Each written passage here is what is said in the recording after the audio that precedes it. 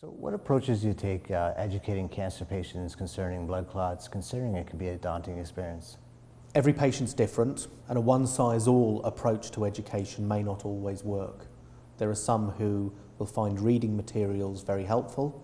There are others who do not get on with reading materials. Just giving someone a DVD and telling them to go watch that is fine if they do, but when you go away with a stack of information, They're not going to go through it. You're not going to go through it. Now, I think the resources that you have on the Thrombosis Canada website are very useful. And I think the fact that patient involvement has been so evident, you're actually directing what is necessary because you know what you as a patient would need. I think we need a mixture of resources. I think videos, video cards, information leaflets, all of those things work. Absolutely. But I think also a way of educating is to ask, what do you know? What don't you know? And that comes with the community. It comes with the community. I think the family physician has a role here. The hospital has a role. The pharmacist has a role. We are not just there to treat illness, we are there for health promotion. So one person will benefit from a conversation, another will need time to go off and take that information and read up on it. So we need to be flexible. Great, thank you.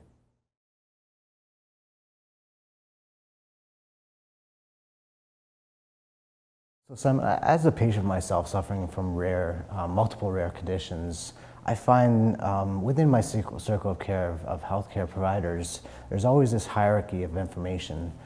How do you help cancer-associated thrombosis patients to, decipher, the difference between cancer information and thrombosis information, and how to prioritize that?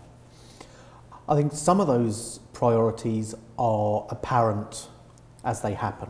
Of course, yes. So a patient who doesn't have a blood clot, talking about blood clots is going to be less of a priority when they're starting their chemotherapy as such.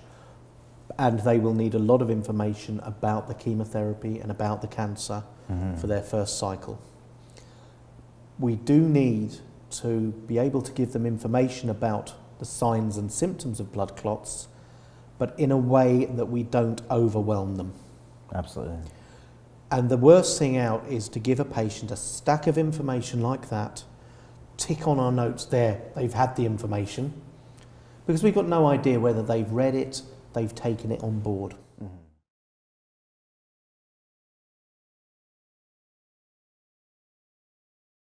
there any organizations you would like to tell patients that could help them to basically build their knowledge and advocate for thrombosis care and cancer together? Yeah, I think that's a brilliant question, because if we don't give patients guidance where to look, they'll go on this anarchic library, which is called the internet. Yeah. And you can find a load of information there, but some of it can be terrifying. Absolutely. And some of it can be unregulated. So the fact that Thrombosis Canada is doing this and putting out all these resources actually gives patients a very clear point of reference to learn from. And I think many countries offer that sort of resource. Yeah. So I think you've got to find one which suits you.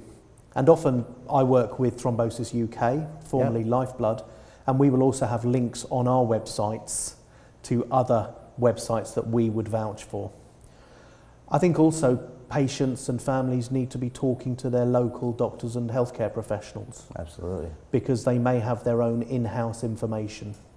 I think the most important thing is that as a patient, we need to be able to take a degree of responsibility for our own health. Of course, yes. By trying to understand and trying to know what we can do to improve our own care.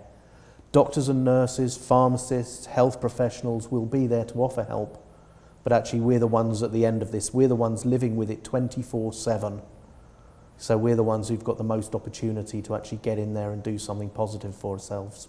I mean, the more we learn about our illnesses and conditions, we can help to bring some solutions to the doctors as well and help that process to really come along. Patients are often the experts in their condition. Absolutely. I, as a clinician, learn so much of my patients, because if I only see them for 20 minutes every month, how much do I get to see of them? How much do I understand how their thrombus affects their social life, their ability to take holidays, their hopes, their fears. Yeah, and yeah. so patients can educate us. But not only that, you know, someone may come and see me, a supposed expert in the field, and there'll be a lot for them to learn, but not everyone is an expert. Yeah.